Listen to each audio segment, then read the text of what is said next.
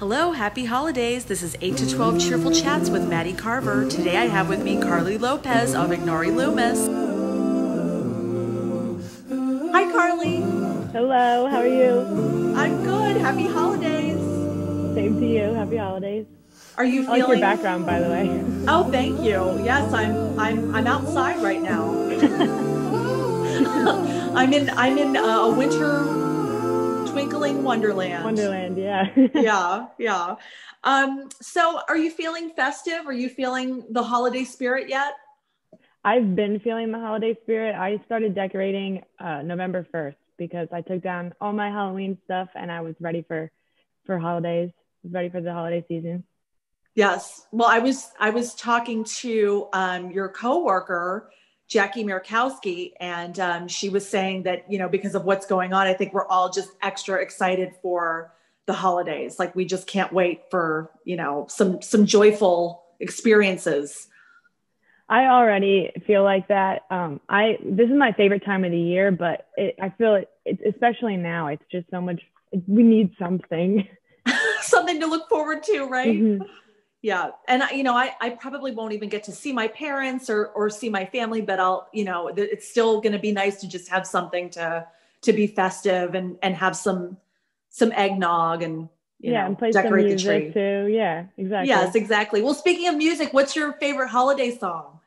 Okay. So it's a tie between two, but they take the cake. Like they are the top two of any other Christmas song out there. And one is the NSYNC a cappella version of Oh Holy Night. And it's not really like too mainstream, but it's one of my favorite Christmas songs ever. And it's just so good. And I was a big fan of NSYNC, so that's You know one what? of my I love favorites. that song too, and I'm a New Kids on the Block fan because I'm old. So I was never even really like an NSYNC fan, but I do know what you're referring to, and it's beautiful. It's a good, yeah, it's so really good. Yeah. And then my other one is I don't think they play it on the radio anymore, but it's All I Want for Christmas Is You by Mariah Carey with Justin Bieber. And it is like the best duet ever. It's so good. I don't know that one. I don't know that. I think they stopped playing it. Yeah, I think they stopped playing it on the radio a couple years ago. But when it came out, it was all over the radio. And it was in the height of Justin Bieber era when he was really, really popular. And that was just one of my favorite songs. Their voices actually go really well together. So okay, well, so I'm going to be looking that up. I can't wait. It's good. It's really good. I'm so excited. I mean, when I come across like new Christmas music or holiday music that I like, then I'm hooked. It's good, yeah. Let me ask you, what's your favorite holiday recipe? So this is actually a newer one. I think it was 2 or 3 Christmases ago. I went to my stepdad's for an early Christmas party, or my stepdad's side of family for an early Christmas party, and his sister made. She called them Christmas Cosmos, and they're basically cranberry Cosmos.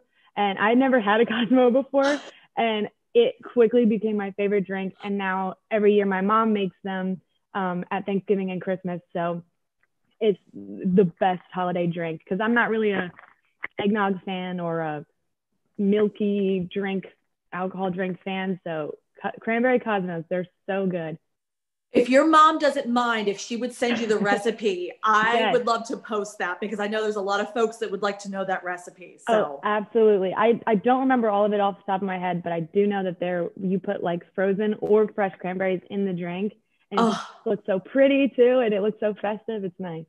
Yum. That sounds absolutely amazing. I'm gonna like get off this call and go make one. They're really good. So, Karleigh, the last question I'm going to ask you is, what is your favorite holiday tradition? So, unfortunately, this year we can't do it, but my mom's side of the family, she comes from a family of 12, so she has 11 brothers and sisters, and Christmas time is like the biggest gathering holiday for them because we don't really do Thanksgiving together with that side of the family, but we do Christmas with them. So, all of my cousins, I have like, I don't even know, 20, 30, I don't know, a large amount of cousins. They're all there. All my aunts and uncles are there. And it's just really, really fun. And it sucks that we can't do it this year. And I don't even think we're going to be able to do a Zoom family Christmas because not everyone knows how to use computers. So yeah. Unfortunately, it's much scaled down this Christmas, and it's not the big Christmas that we're used to, but I'm still excited because Christmas is my favorite time of the year. But oh, so it's going to be a big family Christmas 2021. We'll get through this, and then you'll have that to look forward to. So yeah, and we were on the list to host it, so that would have been us this year, but unfortunately we're not hosting it. So next year if we can all gather safely, then it'll be at my house. Oh, that's exciting. Oh, Karleigh, well, it was so nice to talk to you. You know, congratulations. All the best of luck to you on your new role with Ignarri Lummis. And happiest of holidays to you. Thank you. You too. I already started my cannoli. Oh, yummy. I'm drinking from, oh boy, you can't see my mug out here in the winter wonderland, but there it is. All right. Well, Karleigh, thank you so much. Happy holidays, love. Thank you. You too. Bye-bye.